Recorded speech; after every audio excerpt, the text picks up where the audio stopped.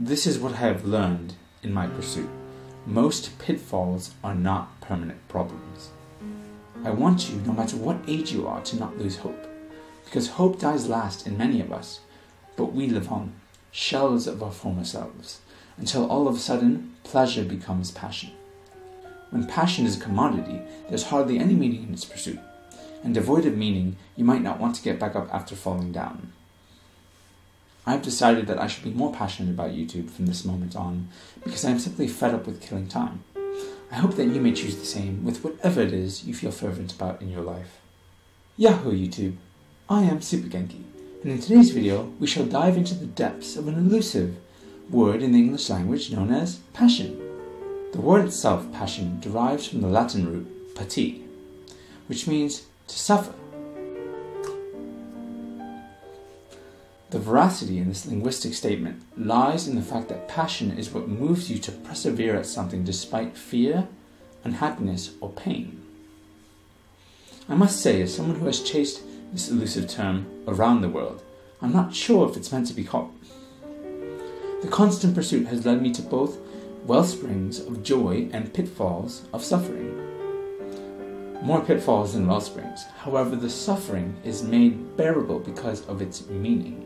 When working for something you believe in, you might just find yourself willing to endure the slings of life, and in time become a person who looks back at the struggles fondly, because whether or not you catch your passion, you will discover more of what life has to offer along the hunt. I'm 24 years old, YouTube, and today I woke up at 3:30 in the morning, and thought to myself, why am I having such a hard time with YouTube? And it came across to me, it's kind of hard to be passionate about something in a world full of distractions and instant gratification.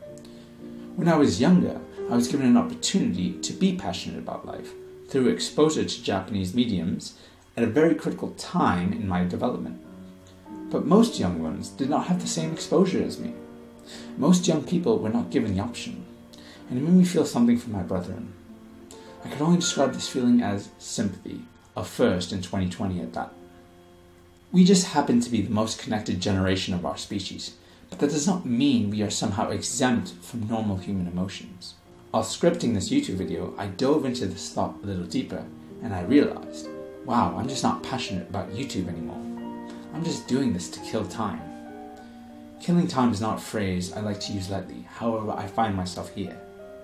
I have been on a quest to sustain my passion for the past 5 years, and it is taking me all around the world, yet I still find myself miles behind where I want to be. I'm just not so certain that I can ignore the questions of uncertainty when they arise, because those are pitfalls, and the pitfalls are plenty along in this journey, but they are not permanent problems.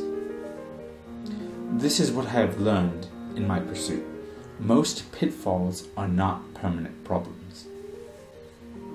Which brings me to today's subject, picking a passion. My passion is my creation, Super Genki Life. It's an idea based around a lifestyle, and chasing after this lifestyle has led me to a life I have enjoyed. However, what I do not enjoy nearly as much is social media, the need to share my experiences with others. I do enjoy telling people about my stories and giving them motivation and positivity, but the art of making thumbnails and making tags and posting videos and sharing stories, it's just not my forte. It's not the passion I picked, but it does come with the territory. And this is where the majority of my suffering comes from. However, I don't think that suffering comes from the act of engagement in social media, more of the mindset of killing time. And this happens to be one of the biggest pitfalls I have constantly found myself falling into along the journey to finding my passion. YouTube, if you have picked your passion, know that it will come with baggage. Be ready for a life of discovery, but don't be fooled into thinking you will only discover the good things. I want you, no matter what age you are, to not lose hope, because hope dies last in many of us, but we live on, shells of our former selves, until all of a sudden, pleasure becomes passion. However, pleasure is something that is often not in our control. In a society of instant gratification, pleasure is something that is to be bought.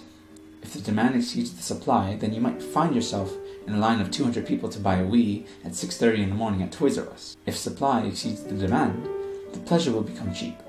When passion is a commodity, there's hardly any meaning in its pursuit, and devoid of meaning, you might not want to get back up after falling down. So I'd like to ask you a few questions today. What is it you are passionate about? If you do not have something at the moment, I'm curious. What wakes you up at 3:30 in the morning? What is something that gets you excited and out of bed? Learning can be a passion, by the way. It does not have to be something so specific. My passion is a lifestyle, and it only became specific after living in Japan for 1 year. Are you complacent with your passion? Are you actively seeking it out, or are you just waiting for the next paycheck to get your fix? What are you willing to do to go after it? This is your roadmap realization, so best not to skip this question, or you might find yourself lost in the next week. And finally, ask yourself, why is this my passion? Oftentimes, we are blinded by infatuation, an infatuation that leads us down the road we did not originally intend to travel.